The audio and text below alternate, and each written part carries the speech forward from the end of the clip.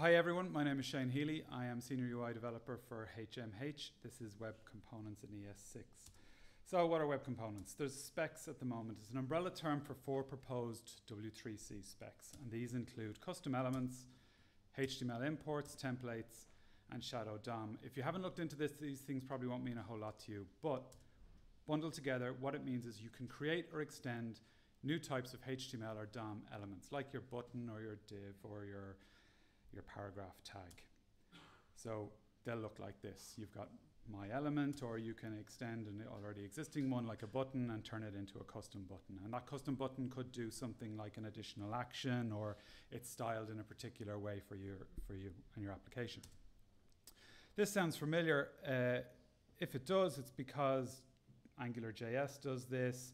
I've grabbed some code from 1.5 beta. So basically what they've done is they put a wrapper around directives, and they've called it a component and set a few defaults. And it looks a lot like web components. And I think in Angular 2 they're calling them web components, and that's going to confuse things even more. And I'm told React.js does something very similar as well. So if you're used to building out these custom elements, this will be familiar enough. So how do we do it? We register a new HTML element. My color coding is gone here, so bear with me. Document.registerElement function, okay, and that's it. What we put in there is the tag name as the first argument, and we put in an options object as the second argument. So on the next line down, you can see my custom thing is document.registerElement, the name of the tag, and the behavior it's going to have.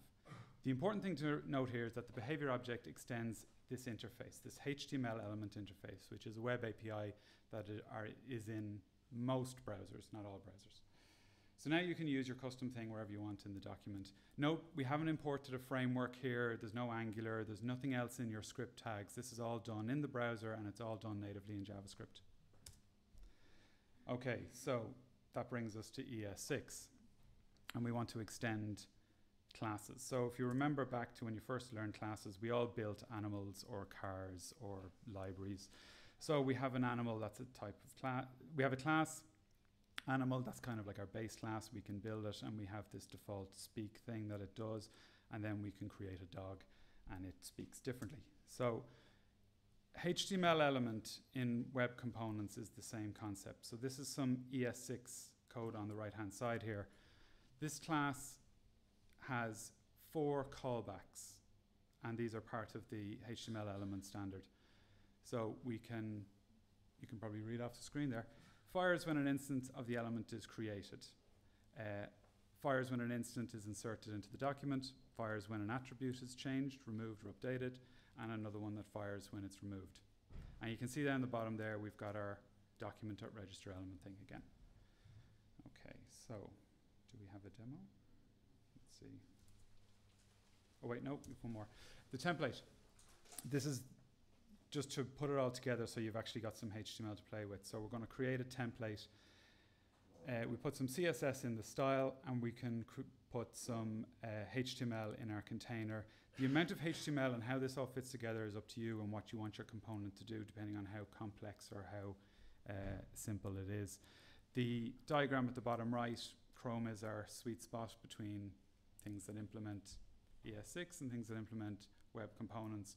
There's a lot of changes happening at the moment around web components, and a lot of browsers are sitting back and waiting to see what happens next before they start implementing all this stuff. But Chrome is doing it right away.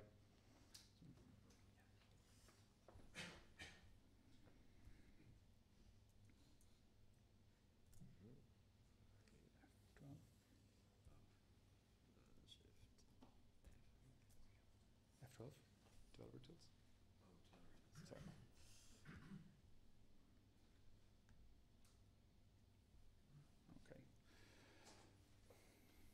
Okay, can we see that code? Hopefully. So let's go into the body first. There's our widget. There's our date widget. It's just a HTML element, but it's a custom one. All the code for this is actually in the head. Now this is all inline. It doesn't have to be. This could just be imported. So the first step is our style information. Okay. Just again, just some HTML or just some CSS for styling this thing. here then, inside this div here with a class of container, we have just some basic HTML, just some divs that we can use then to reference these and put some information in them. And then we get into the meat of it. So you notice there's no transpilers, there's no tracer or babel here. This is all just running natively. So you've got a class date widget which extends the HTML element that I referred to before. We're only going to use the created callback because we just want to put this thing on the page. We query the elements that we're going to use, and then we draw it, which is a small little function down here which just grabs the date and populates these elements. And then we set an interval of 1 second to update it every second. We don't use the attached or attribute or anything like that.